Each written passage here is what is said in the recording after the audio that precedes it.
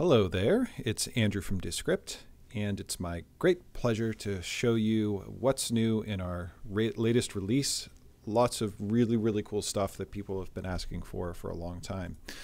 Starting it off, we finally have added full text search to the project browser. It'll search for text inside your transcript, including file names and markers, and give you results just like that. So really simple to show off, but very powerful feature.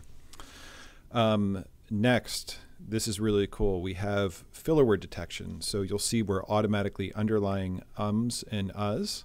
And time is waking up. You can right click on it and ignore it with one click. Waking up. Time is waking up. But even cooler, you can go in and ignore them all in one click. You can delete them as well. I like ignoring them so that I can waking up pretty late in the see the remnant and perhaps go back in and make some tweaks later.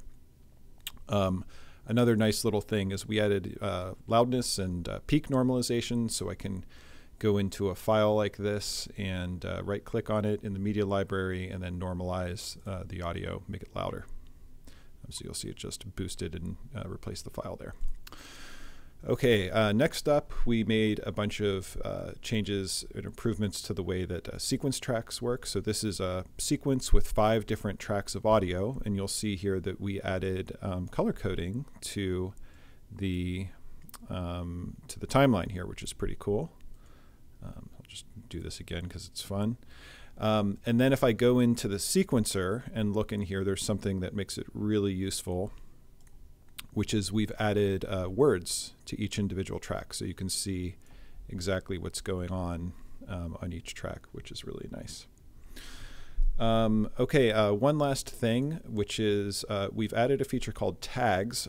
Tags are kind of sections in the script track of audio that are non-speech, so sound or just silence. An example here is when you have music. What's up, guys? It'd be nice to be able to denote that, so you can just select a range here in the timeline, right-click, and add a tag, label that tag.